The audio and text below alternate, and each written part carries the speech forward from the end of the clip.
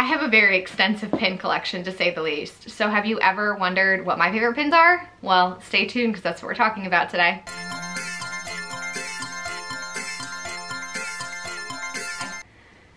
Hi there friends, and welcome back to my channel. If you're new here, my name is Frances, and today we are going through my top 10 favorite pins in my collection as of March 2022. This could change tomorrow. This is me just staring at my pin boards going, these are the ones that I love the most right now. So you could ask me tomorrow and I could give you 10 different pins. I'll give you 5 different, then rotate in here. But I figured I would share my top 10 pins as of this moment with you all. Some of them have cool stories. Some of them are just, I really like this character and I think this pin is awesome. So we'll give you a little bit of an overview and then we'll walk through one by one. So the first pin is a Big Albert, because Big Al has a full name. It's a Big Albert poster. It is a Walt Disney Imagineering exclusive, limited edition of 150. It's probably one of the smallest pins that I have. And this was a Grail pin.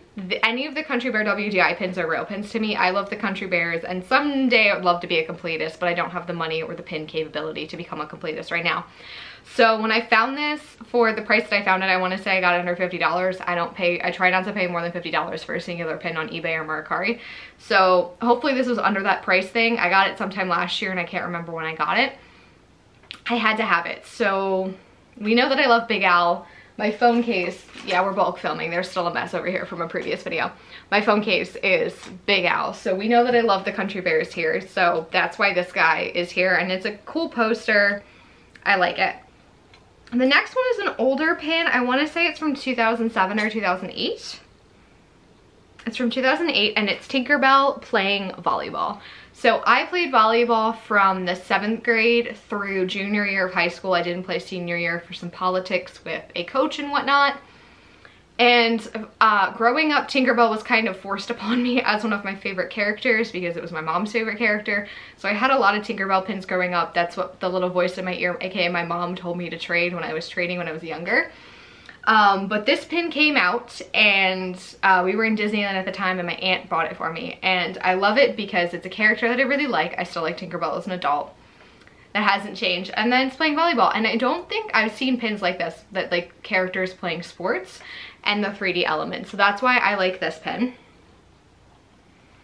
The next one, I don't know if this is an exclusive. I don't think it is. I think it's open edition, but it is from 2016. And it is the Vista Way pin. So again, open edition, not limited edition, not anything in particular, but Vista Way is where I lived during my Disney college program. And those 6 months are some of the specialist 6 months I've had in my life. I will talk crap about that program and I will speak so highly of that program. It was both to me. That is what it is. That's just one of my remnants of my college program. So that's why it's on here. Can't really say anything else. The next one is one of the WDI limited edition of 999 Muppets Haunted Mansion pins, and it is Waldorf and Statler in the Doom Buggy. Now, I love the entirety of Muppet Haunted Mansion. I think it is a brilliant concept. I love the Muppets. I love Haunted Mansion. I love that thing as an entirety. But this scene where Waldorf and Statler are ghosts coming into the ballroom and the Doom Buggy stops like it does in the actual attraction is probably the most meta and most brilliant thing I've ever seen anyone write into anything Disney. And the fact that I have this pin to remind me of that is amazing. If I could pick all of my Muppet Haunted Mansion pins, I will, but I think this one was a good one to pick as my top one. Next, we have a Stitch pin. We can't go through this without at least having one Stitch pin. And it is Stitch Crashes Stitch's Magical Adventure. I always forget what this one is. And it is him on Spectrum Magic. Spectrum Magic was one of my favorite parades, and I think to this day, other than Paint the Night, is my favorite nighttime Disney parade. I have so many fond memories of watching that parade come down Main Street as a kid with my dad, with my mom. I'm getting like teary-eyed thinking about it, like standing on the rocking chairs in front of Town Theater, just watching Spectrum Magic go by. I can still hear that theme song vividly. I can still see all of the performers so vividly in my brain. And then there's Stitch on it, which is just one of my favorite childhood characters. So that's why that's on there. I really like it.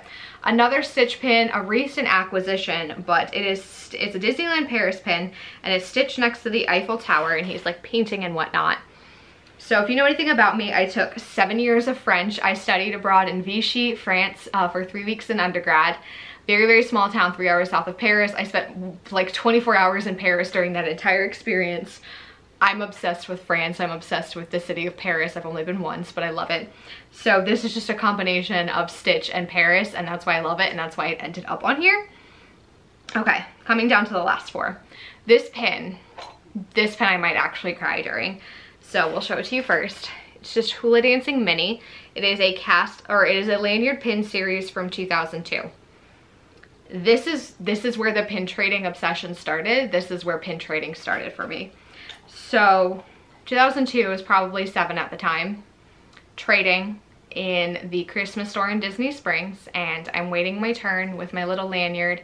My dad and my parents always reminded me that if I was going to pin trade, I had to do it politely, and like I couldn't interrupt anyone. I had to like say, can I please see your pins, and say please and thank you and all that type of stuff. So go up to this older lady cast member, and I was like, you know, may I please see your pins? And I thought Hula Mini looked cute as a 7-year-old, so I was like, can I trade for this one please? She was like, sure. She's like, but this is a special pin. And I was like, ooh, special. You have my 7-year-old attention piqued. So she spent a good 10-15 minutes walking me through what lanyard pins were. If you know anything about it, lanyard pins are the precursor to cast lanyard pins, which is the precursor to hidden Mickey pins, which is the precursor to hidden Disney pins. Lanyard pins were the original pins that were given to cast members to trade and could only be found on cast member lanyards. This is one of those precursors, and it's one of the oldest pins in my collection by far. And she spent the time to explain, you know, what the importance was, that cast members could only get them. And that's when it just became like a fun game for me, going around the parks pin trading. It stopped being something to like occupy me, teach me manners, and keep me not being bored going to Disney every year. I know, shocking. But keep me, you know, engaged and whatnot and find it. And it became like a scavenger hunt. So every single time I'd pin trade with a new character, I wouldn't be able to read at this point. I don't know, like I could read, but probably not very well. So looking for those words, having my dad double check that it said lanyard, and just looking for these pins that were lanyard, cast lanyard, hidden Mickey, hidden Disney, and that's kind of where it started. And then we got into, you know, your limited edition, your double DUI, like it's all balled and skyrocketed from there. But I will never get rid of this pin. I don't care if it doesn't fit with any of my collections anymore. This pin just holds such a special place in my heart, and if I do another one of these videos, I'm pretty sure this one will stay on it again. The next one is a set of 5, but I'm only showing one of them. It is the Who Wants to Be a Millionaire Play It 100 pin. So Who Wants to Be a Millionaire used to be in the space where Toy Story Mania is in Disney's MGM Studios, and you used to be able to play some rounds of Who Wants to Be a Millionaire. If you got an answer correct, you would go down in the hot seat and answer questions and whatnot. My dad actually got into the hot seat, so that's how he got these pins. My boyfriend is calling me, so give me 1 second. And we're back to our regularly scheduled programming. Sorry, some stuff has been happening. I had to answer that call. Normally I would just let him go to voicemail. Okay, Who Wants to Be a Millionaire? My dad got into the hot seat. He got the hat and then the lanyard of pins. I'm never trading those pins either. They're very, very unique. I'll never sell them. It was a great experience. It's a great memory. As like a 7-year-old, I used to just hit buttons and hope that I would get down there because I thought that'd be cool. In hindsight, I literally know none of the questions. In hindsight, I know the question my dad lost on now, because like I like Shakespeare, but like when I was 7, how the heck was I gonna know any of that stuff? Anyway, good memory. Coming down to the last 2.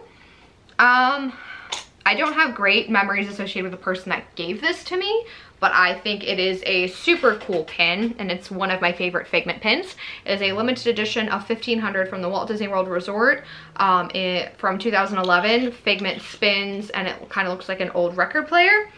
That's probably one of my coolest Figment pins in terms of just like movement element. It's just like a really cool design pin.